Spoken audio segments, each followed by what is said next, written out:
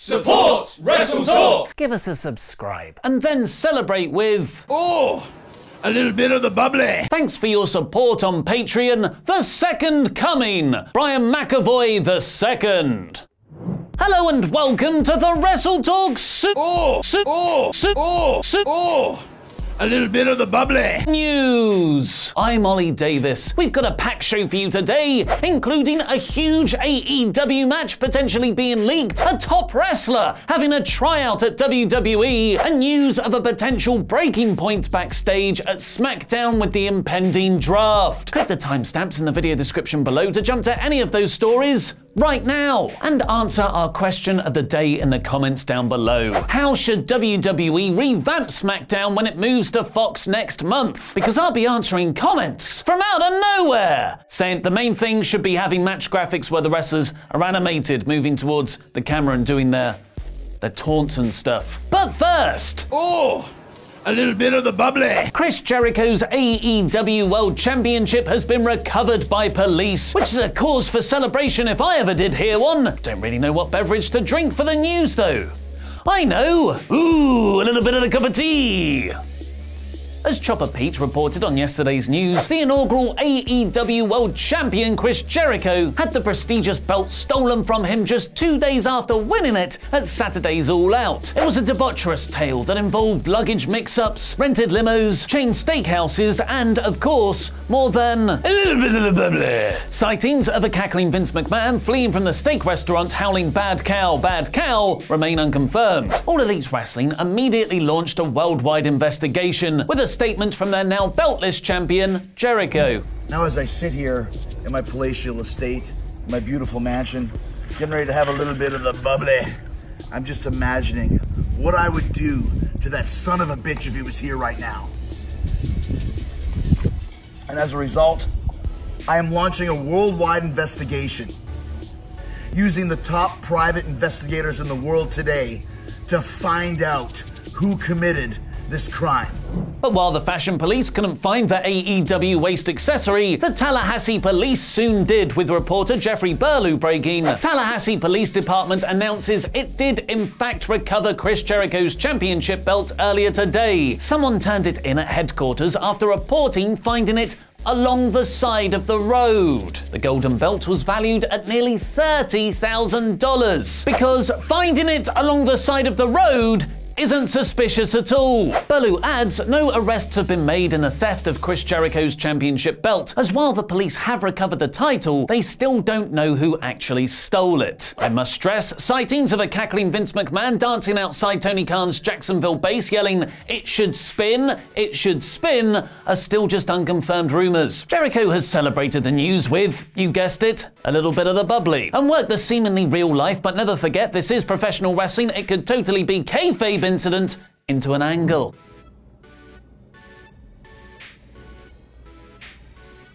Hi, I'm AEW champion Chris Jericho.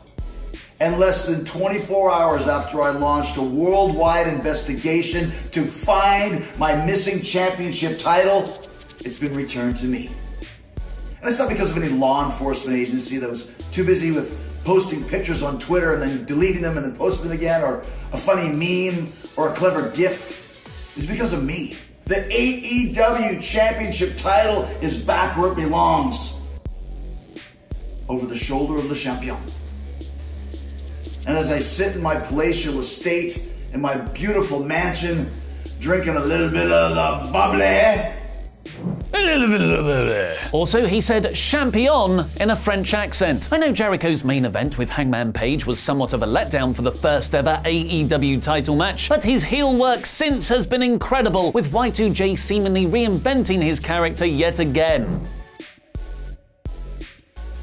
In a sign of the times, Jericho being AEW's top champion makes for another interesting wrestling history footnote. He is the first champion of a major promotion to also host his own very popular podcast. While that might not seem like much, as everyone has a podcast these days, please subscribe to WrestleTalk's Wrestle Ramble show on iTunes, Spotify, or wherever you get your podcasts from. It means that we'll have a weekly insight into the real life and behind the scenes workings of a character at the top of a wrestling company. And that's exactly what the latest episode of Talk is Jericho, entitled All Out, a behind-the-scenes report, is, where Chris discusses backstage happenings and his real-life thoughts on other wrestlers and angles in the promotion. He gave his honest opinions on the Dark Order, saying he still hasn't figured them out, but weekly TV should help establish them, and that while he doesn't see hardcore for the sake of hardcore matches as wrestling, he still gave props to Joey Janela, Jimmy Havoc, and Darby Allin for their insane three-way. Apparently, everyone got their faces scanned for a possible use in video games and action figures down the line at All Out, and Cracker Barrel provided the catering backstage. Hopefully Darby Allin didn't just throw himself through all of it. Former wrestler and noted concussion specialist Chris Nowinski did a seminar on head trauma for the wrestlers backstage before the event, which was organized by Tony Khan. Presumably the Young Bucks missed that one as they were too busy planning all their headfirst into ladders spots. Jericho also revealed that the Luchasaurus and Jungle Boy t-shirt is outselling everyone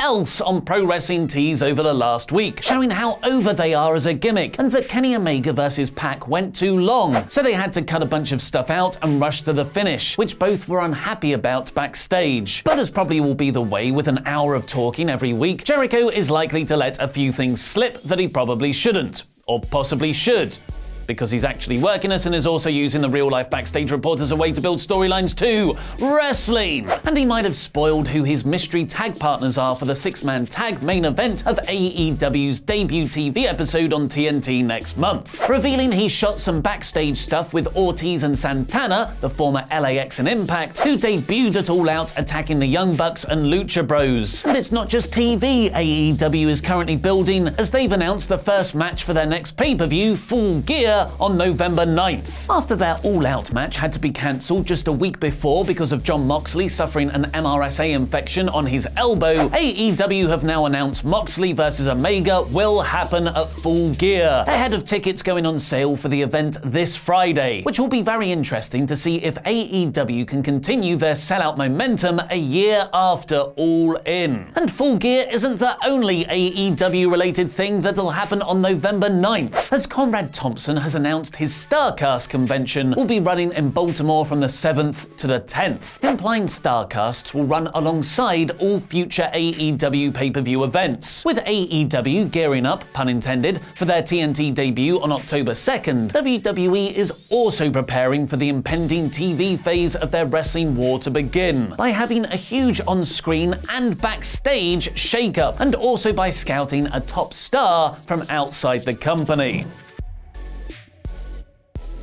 Scarlett Bordeaux was built up on Impact last year as one of their most pushed performers, playing an overly sexualized character, which was reportedly her idea, rather than one forced upon her by management. Cough, Emelina, cough. Possibly due to Impact's waning popularity, though, Bordeaux reportedly asked for her release in June, and it was granted. She continued wrestling for Mexican promotion AAA, where she won their World Mixed Tag Team Championships at Triple Mania last month. AAA, of course, has a close working relationship with AEW, with the AAA Tag Team titles being defended in the Young Bucks and Lucha Bros match at All Out. But weirdly, Bordeaux didn't feature on that same show's 21-woman casino battle royale. Well, that could be because she's got her sights on WWE. Squared Circle Sirens, who are a very reliable news source for female wrestling, has reported Bordeaux was at the WWE Performance Center yesterday and has been seen inside the ring for what sources tell us is a tryout. And that's not the only personnel change happening in WWE. F4W Online is reporting that there has been a shake-up in the writing teams of WWE television yesterday, which has been brewing for some time, making significant changes to the lead writers on Raw and SmackDown as the latter heads towards its debut on Fox. The report notes that Ed Koskey, formerly the head writer of Raw and a company man for over 18 years, has been moved to become the head writer of SmackDown to work with Eric Bischoff. Koskey is currently the vice president of creative writing. Jonathan Bakestrom will be replacing Koskey as the head writer on Raw to work under Paul Heyman. Bakestrom has been the head writer of 205 Live since it began back in November 2016, but he's been working more and more on Raw since Heyman took over in July. He's obviously a Paul Heyman guy. Where this is most interesting, however, is the former head writer of SmackDown and now odd man out, Ryan Ward. Ward is one of the more respected writers backstage in WWE, with him first gaining praise as the head writer of NXT back when it was first making itself a super indie brand in 2014-16. And then he moved to SmackDown following the brand split, where he was credited for the blue brand becoming the superior show at the time. But in recent months, almost every episode of SmackDown has been plagued by reports of Vince McMahon ripping up scripts just hours before the shows are due to begin, and completely rewriting them. The F4W Online report notes that because of this, it was known some type of change on the SmackDown side was inevitable. Pro Wrestling Sheet has since confirmed the big creative team shake-up report and added, "We're told Ryan Ward will be taking time away for a short period of time due to unspecified reasons." This follows another SmackDown lead writer, Steve Guerreri, being let go from the company in July. To speculate, it seems like Ward has taken a break as he's been phased out of the creative team. And it's not just the backstage that's getting a revamp for SmackDown's move to Fox, as both F4W Online and Post Wrestling are reporting a WWE draft will be taking place in 5 weeks' time. The Wrestling Observer has already noted how WWE will reinforce the brand split from October, and now the date has been leaked for the October 11th episode of SmackDown in Las Vegas, the week after it debuts on Fox. Raw's portion of the draft will then take place in Denver on October 14th. Watch my review of It Chapter 2, which is out now, by clicking the video on the right. It's not just got my spoiler-free and spoiler-full thoughts on the movie, but also Laurie and Pete going to the It Chapter 2 experience and their live reactions to watching Chapter 1. And is Daniel Bryan turning babyface? Click the video beneath that to find out in our review of this week's SmackDown. I've been Ollie Davis, and that was wrestling.